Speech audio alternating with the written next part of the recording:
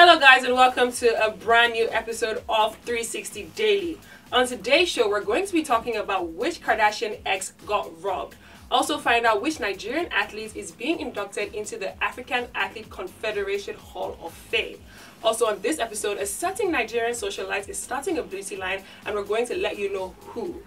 Still to come, find out how Facebook and Instagram intend to curb smartphone addiction, and also on this episode, find out which celebrity rocked knee-high boots that look like denim shorts even with belts on. All this and so much more on this brand new exciting episode of 360 Daily.